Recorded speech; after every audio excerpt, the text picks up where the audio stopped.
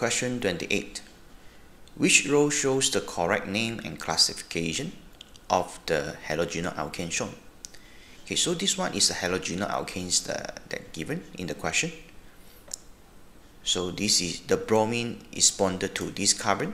Okay, I try to draw the structure out, okay, for you to know how many alkyl group bonded to the carbon with bromine. Okay, so the carbon with bromine is this one, and this carbon is bonded to this propyl and ethyl and methyl. So means this carbon is bonded to these three alkyl groups. So it's tertiary halogenal alkane. Whenever the carbon with the bromine or halogen bonded to three alkyl groups, so it's a tertiary halogenal alkane.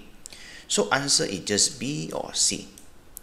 And after that, we need to find the correct name.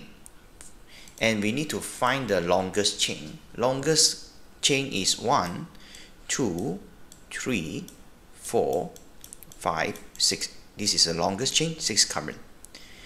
And we must start from right, because from right, the nearest branch is actually near to the right.